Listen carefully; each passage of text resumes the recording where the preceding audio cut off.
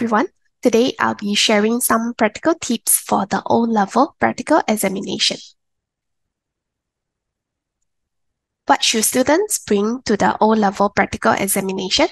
First of all, you need your entry proof and IC, as you require these documents to even enter the examination hall. Secondly, you will need to bring pen, pencil, ruler, eraser, and a calculator, which are the basic essentials for the exam. Thirdly, a curve ruler for the drawing of the best fit curve. How to allocate time wisely for pure students? You have 1 hour and 50 minutes for the entire experiment, which includes 1 or 2 experiments and a planning question. So if there are 2 experiments, you should spend roughly 45 minutes for each experiment, and the remaining 15 to 20 minutes for the planning question.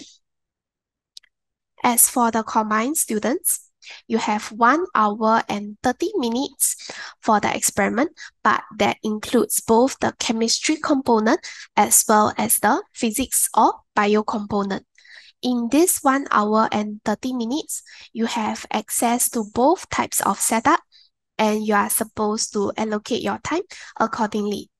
So there will be 1 or 2 compulsory experiments from each of the 2 sciences, and each comprising of 15 marks.